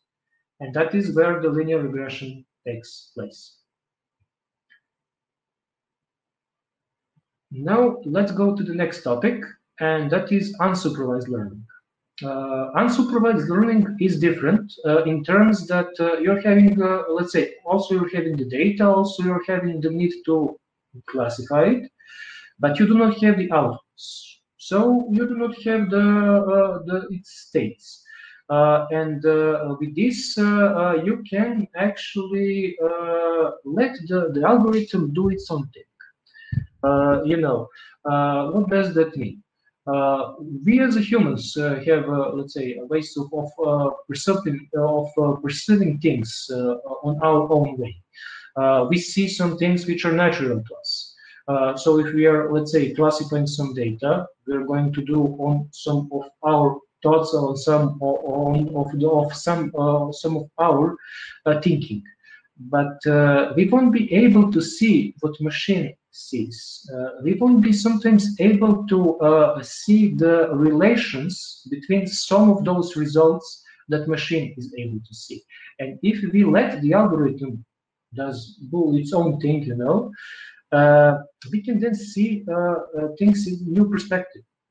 Depending on which algorithm we use, the clustering will be totally different. And in some ways, this can open large perspectives, new perspectives, and optimize some solutions to the point of, let's say, unbelief.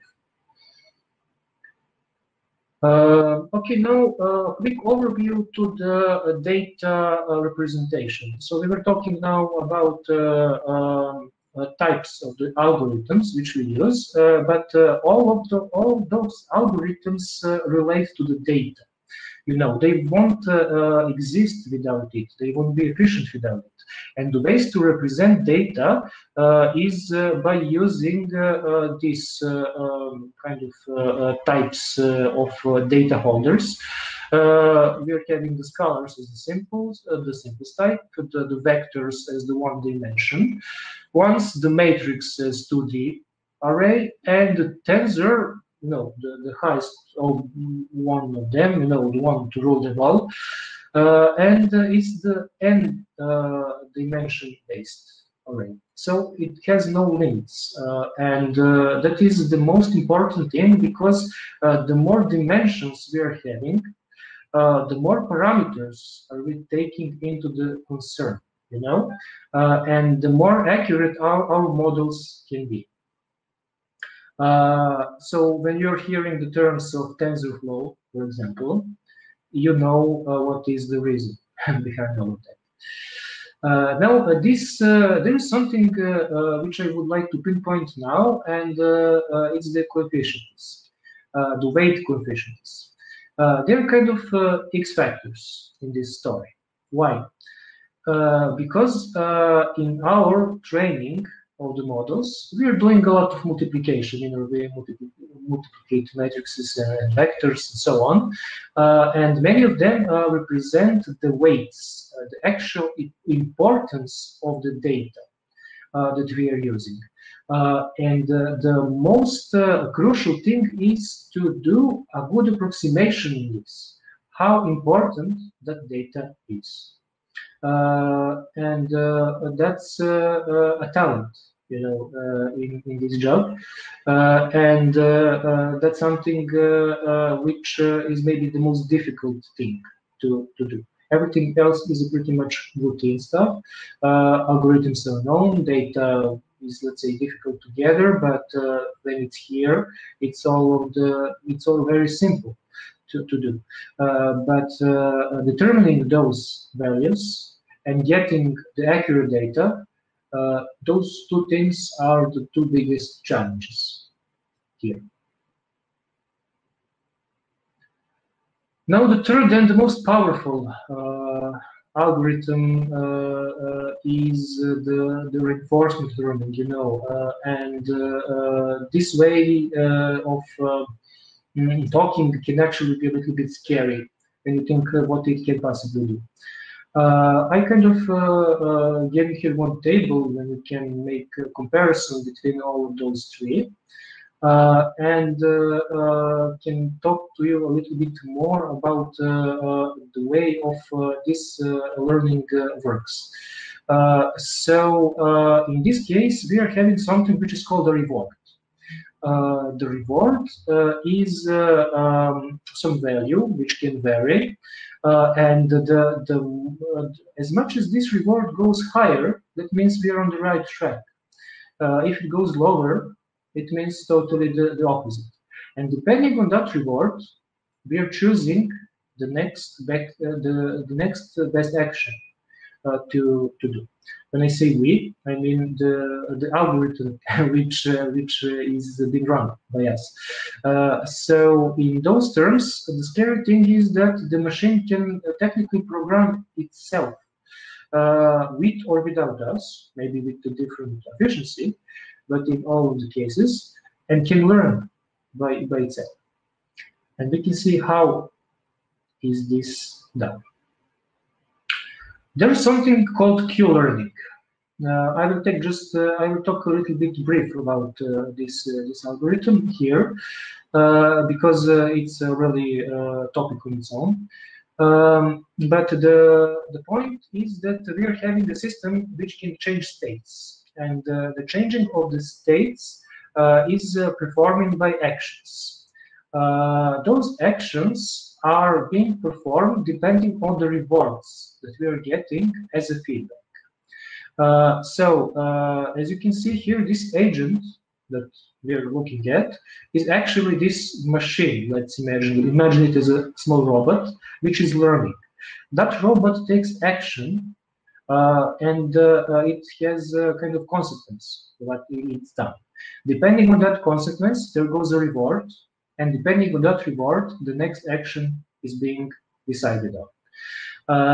This whole process can be illustrated with this equation, R0 plus gamma R1, etc., etc.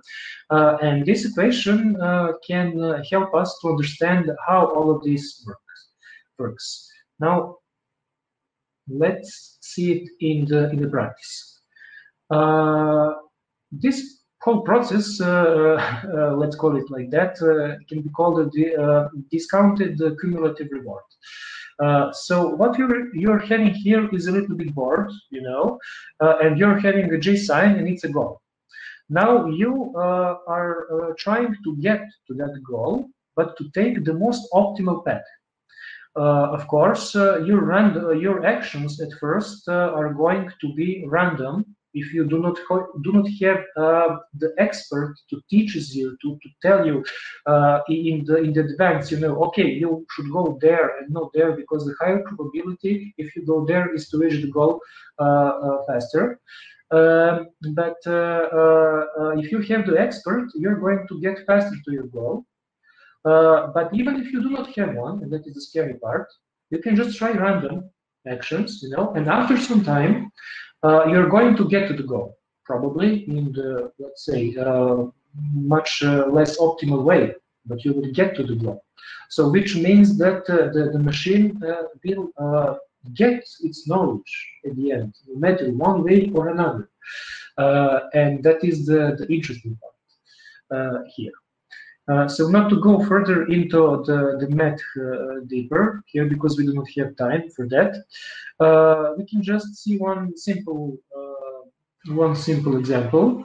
When we are having this R, let's say, changing the states, changing from one part of the table to the other. So this is kind of deterministic environment. When we are having already the values, we can go from one to the other. And here, from this equation there, we can see how it's actually done. So this gamma has the value between 0 and 1. And at the first step, this is the first iteration, the first step, we are going to have it on the power of 1. Now, if we are going to take the second step, move the R even further, then we are going to kind of go into much more accurate state. But in those terms, we are, let's say, trying to get this score to be the highest possible. And with this one, let's finish the machine learning part and kind of go to the other one, which is related to the testing. And third one will be the symbiosis of those two. I'm not completely sure how much people in the audience is from the QA world, so I will talk a little bit briefly about the testing, not much of the details, but just taking the most basic things. So the testing itself can be divided into manual and automated. That is the basic division. The manual testers are kind of working really hard, and their time and efficiency graph is not that good because they are doing many things pretty much repetitively. They are trying to increase their work, their revenue, but it's impossible because the humans have their limits. Machines don't, and that is why automated testing is very good and can rescue us in the situations where we are having many repetitive tests. And where do we have to, let's say, do some basic stuff again and again and again. Now, this automation testing process is being done with WebDriver. And here we can see the WebDriver architecture itself. So how it works. We write some kind of test script, you know, basically some programming language like Java, like Python or something like that. Then we are kind of targeting the WebDriver, you know, Firefox, Internet Explorer, Chrome, or any else, which is interacting with our browsers. And therefore, on our browsers, we can kind of pinpoint the different elements which we want to target and which we want to interact with. Okay, now to do this, we are having different architectures. One of the, let's say, most common is the page object model.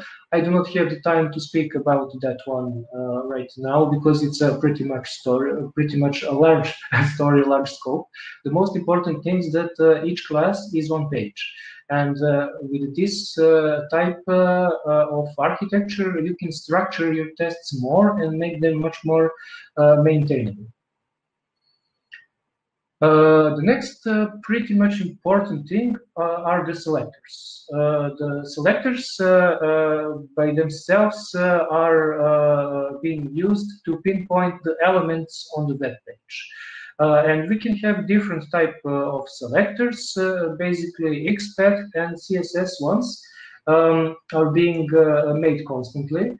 And by creating them in the most optimal way, we are making our tests more robust. Why is that important? Because in many cases, the developers change and refactor the pages. Therefore, your elements get lost. You know, they change, the indicators change, the hierarchy changes, and you have to maintain tests and create new selectors. I will show you later a situation when you can actually create an algorithm to avoid this problem. Before that, I would like to just refer to one interesting thing and a correlation between testing and machine learning. This is something special here because the testing itself is the only, let's call it entity, whatever you would like, which has a double revenue here. Why do I say that? Well, imagine this situation. You're having a test data, you're creating a model to improve your testing. You can see the connection there. It's something like a recursion in this case. The more accurate data you're having, you're actually improving it itself on the two different levels and exponentially. And therefore, by doing this, you're providing your system a clean data and the data which is trusted and tested. And in machine learning procedures, the data is everything because that's something the hardest to get.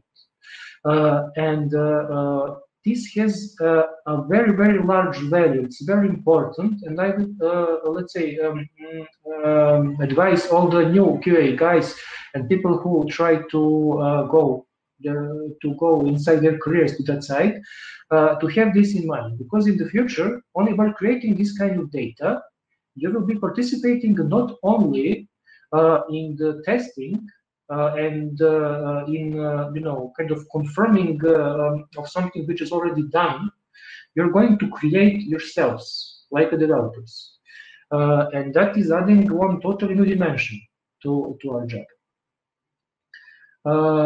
This is some quote, let's say, from the World Quality Report, the latest one, the recent one, which is showing us how the tendencies are going higher in the combinations with artificial intelligence and automation themselves.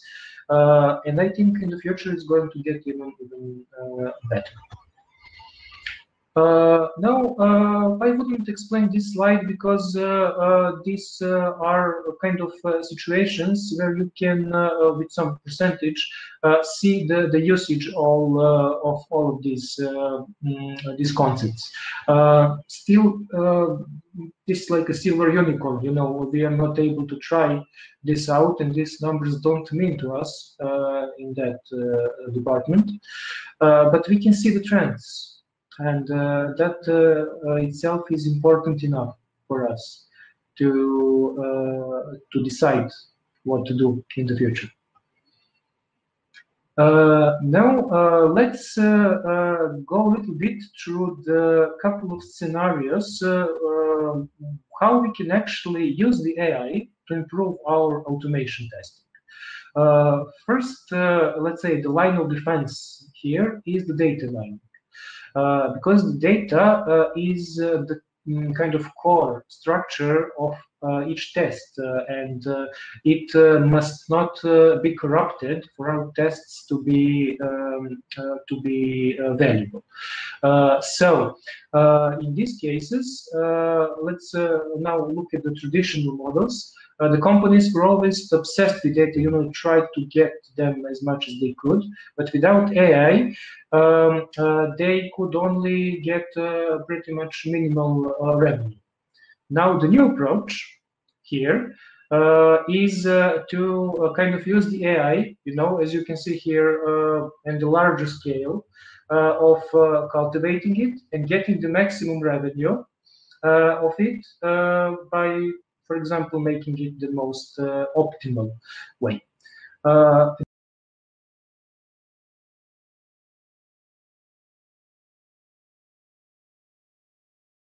That I'm a little bit out of time, so I will go through all of this a little bit much faster.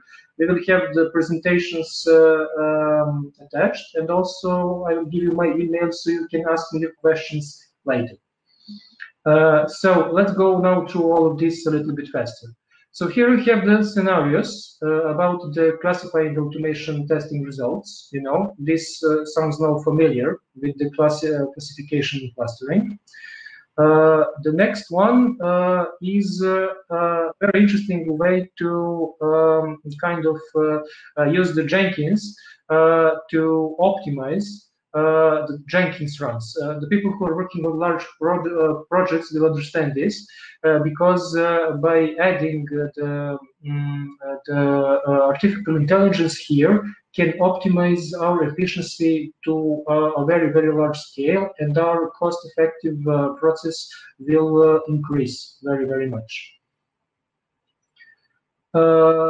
Okay, this one is the example I prepared, but now I will just take a couple of short notice about it. So situation is when you're having an element on the web page, and this element needs to be targeted, you know, but someone kind of changed that page. So in the regular, without AI environment, you would not be able to do this. You would have to change the locators to search for a bug, and so on. And afterwards, you would get, you know, maintenance which is doing all and all over again. And this is something which is very, very expensive. But with the usage of the AI, you can actually implement a mechanism which would try to find the button itself, even if the locator is different now. So therefore, you can just create a model which would have an actions, for example, move the mouse a couple of pixels, or let's say scroll the mouse, or maybe try to go up and down, and eventually you for each of your actions you're expecting the reward, which can be, for example, your URL to change. Your URL can change if you're, let's say, clicking on the button that you're looking for, or interacting with some other element. But in that turn of events, you actually succeeded to influence your tests without yourself doing it. AI did it for you. You know, it discovered that the issue is not a bug, that it's just related to the refactoring of the page, and you don't have to waste time to fix things and to change it. Your tests become much less flaky, and that is very, very important. Here you can see, let's say, some kind of pseudocodes, which you can look at later. I'm not sure how many people here knows Python. I kind of divided this to the actions, to the test mode, to the training mode. You can easily relate this to the previous things that I wrote. All of these actions are kind of familiar. You will understand them. They're self-explanatory. Now, let's say, and finish all of this by two things. First one, will the AI replace us eventually? The answer is maybe. We can never be sure. Unfortunately, even the horse population, you know, at the kind of beginning of this century was pretty large, but then the car came, and now you can count them on the fingers. So we are not certain if our job is going to be popular then. But we can find other jobs, and those jobs can be related with all of these knowledges that we are now trying to get. And mostly all of them are related with the AI. Depending on that, and this is basically the most important thing, because sooner or later we are going to kind of have to work with the AI, either we want that or not. We are all going to have to feed some data inside of it at some point. The main problem here is ethics, and that is the key part from my point of view, because many people actually do not consider it as an important thing, and it is the most important thing. If you feed your models with the false data, with the corrupted data, if you are giving it states where, let's say, to learn from something bad, you can think of AI as a mirror, which would turn out to be bad itself. And therefore, there are all those fears which are coming out that the Terminator and Skynet scenarios, when we actually will have the robot murderers or something like that. Even if we do, it's going to be because of us, because of the things that they learned from us, not because they are that by default. So, as advice to all of us who are just going to try and go into the AI world, your ethical principles must be very, very great and top-notch. Thank you very much for your attention. Send me your questions at this mail. I will just share that with you.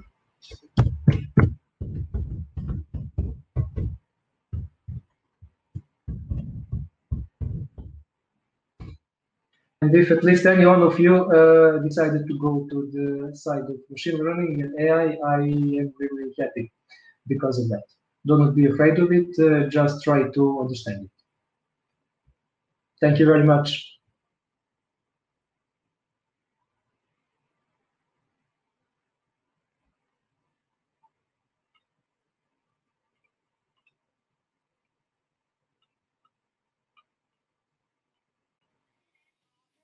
Thank you, everyone. So if someone missed the lecture, all of them will be on our YouTube channel. If you missed the Q&A session or just want to give us some feedback, drop us an email at hr@quantox.com. It was a nice get-together, and I believe it was useful to you. After such a great response from people, I think that we will organize the next one again in the near future. So thank you for being a part of the International Quantox Meetup. We have some job position on our website, so please feel free to check them and apply. We are eager to meet you. Bye and have a nice day.